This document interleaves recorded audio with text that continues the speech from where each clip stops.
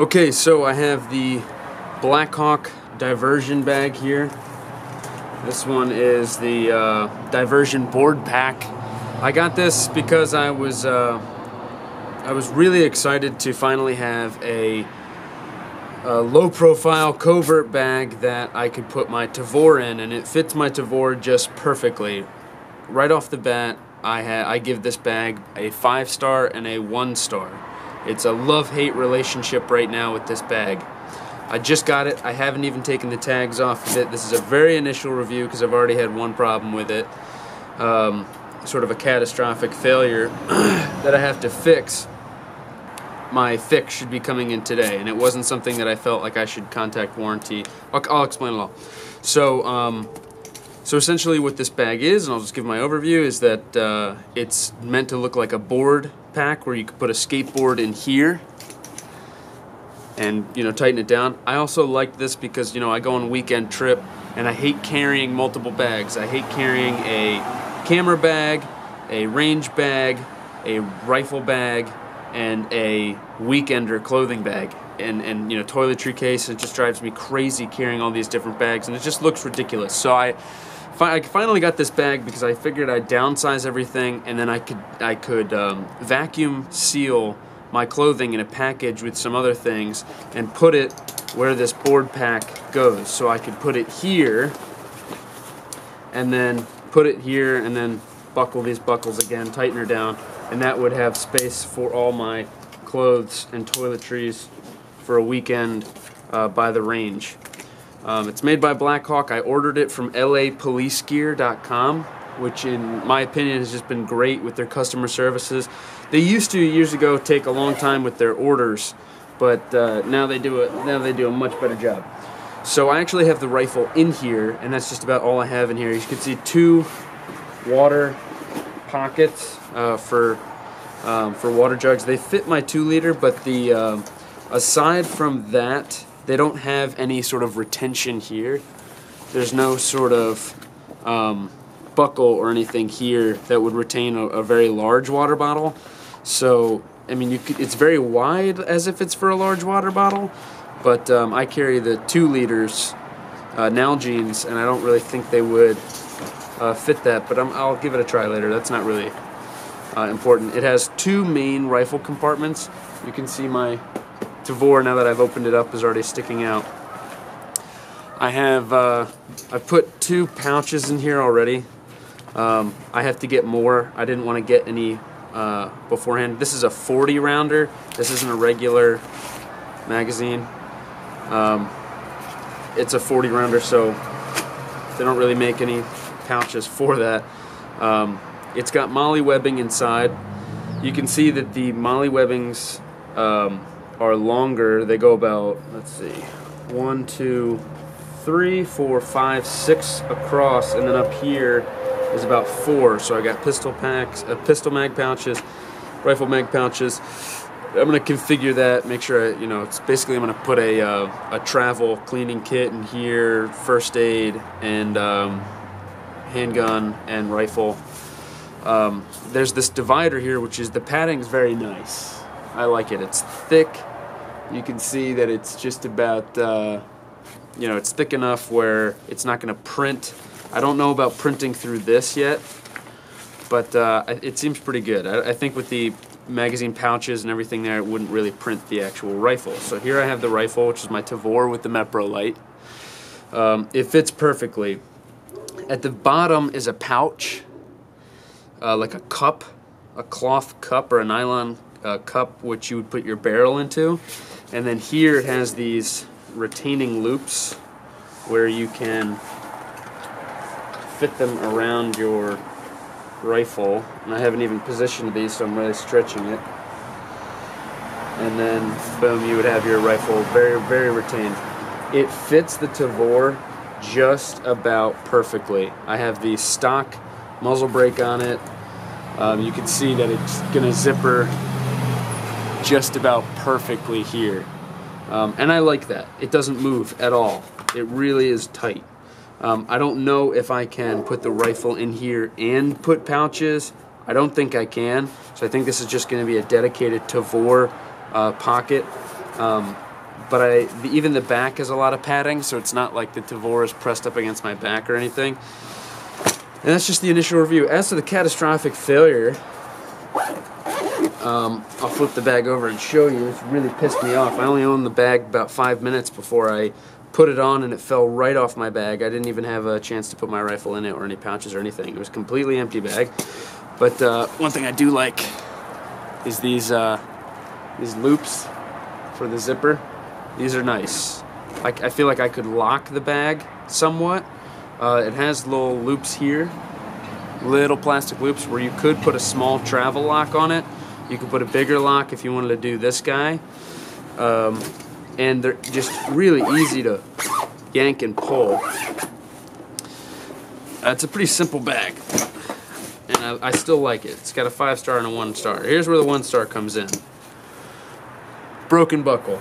Hadn't had it more than 5 minutes until it broke. Now, I don't suspect a lot of people are going to be doing that, but here in Pennsylvania, it gets really hot and it gets really cold, and it changes weather all the time. Not unusual, you know. I think that these plastic things just when it gets cold, they get really brittle, and you know, if you train, if you shoot, if you don't take an entire season off, and you expect from this bag as advertised, you know, they advertised it as basically like a tier 1 bag, that there's Secret Service counter recon and you know, other guys who want to be able to carry their firearms sort of clandestinely, and even be able to you know, in a 2-man team, be able to, you know, one person engage with their handgun and the other person steps behind the other person, unzippers it, pulls out a rifle, and then boom, you've got you're able to counter a serious, you know, terrorist or ground-based attack, and you're sort of flipping the element of surprise on them. I got this bag just because I want to be able to walk in and out of my house, in and out of the range without looking like a you know, an overly woodsy redneck gun-toting guy. And if this was sitting in my car, it would just look like another backpack. If I'm walking in and out of a hotel, even, it's not, you know, incredibly obvious what I have. I really like that, and that it does very well. These plastic buckles, though, if you were serious about using this in a you know, a serious defensive application, these buckles have got to go. I'm replacing the D-loops. I'm going to replace them with something metal. I'm looking into that now. I'm going to replace this buckle. I think is fine because it's just, you know, across your chest. These guys here, these are getting the boot. This is where all the weight of the entire bag will rest. And if a door slams on it or you bump up against something, I don't know how I broke this. It did not have any weight on it, so it wasn't a load-bearing issue. But, you know, boom, catastrophic failure. If it had a rifle in it, it would have fell off my back and fell into the ground. So I have my Mepro light on it. I know my Mepro light can take a beating. But if you had some serious optics that you want to take good care of, definitely replace these buckles. I do not trust them anymore. Otherwise, the way the webbing is set up is all fine. I'm fine with it. It's good. It has extra space here, so you can put carabiners or additional things on it. That's all good. The stitching is double. I like how they've done all the X stitching here. They've done it right. Some places do single all around. That's not how it's supposed to be. There's actually a proper way to do these X's, and I know what I'm talking about in regards to fabrics. They've done these right. The cross stitching, the double stitching, the webbing, the inserts, the padding, they've all been stitched right. Good double stitching, and it's not just about double stitching, it's about using the right kind of stitch. It just takes a little bit of extra time. So the loops and laces I'm good with. It's just this buckle that really gives it a 1-star, because in any sort of serious application it would not hold up, you know. And I'm glad it happened to me within the first 5 minutes. There's no doubt in my mind I could have contacted LA Police Gear or Blackhawk, and they would have replaced the bag immediately. Instead, I've opted to replace these buckles entirely, because even if I was to get a brand new bag, I still have the same buckles, which I feel like could go on me at any moment. So I'm replacing both of these, and I'm going to get some backup metal buckles or plastic ones that have a metal rod insert here, so they're easy to replace. You know, in terms of emergency preparedness, we often get quality gear. We seek to get quality gear so that it doesn't fail on us when there's no Amazon Prime shipping and there's no first in, first out. I can just go down to EMS and find some patch or find some fix, and I don't feel like duct taping the whole thing. But in real life, and stuff fails, and I'm not going to write off the entire bag just because the buckle was the weakest link. I'm going to replace the buckles, I'm going to upfit that, and then I think this will be a really, really fantastic bag and fit everything I want it. So in that light, it gets both a 1-star and a 5-star. With the fixes, I think it'll be 5-star overall. I'm really happy about it. It's very light.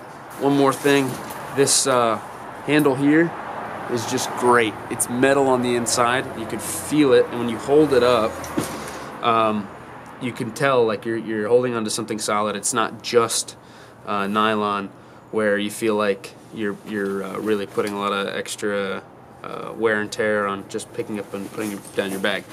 I can't regularly tell if they are plastic or if they are metal.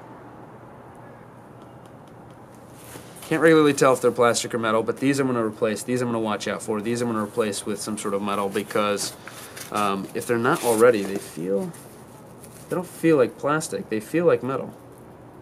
These I'm going to look into, because from my experience, you're constantly, if you're right-handed, you're always picking it up by this strap when you're picking it up like a backpack.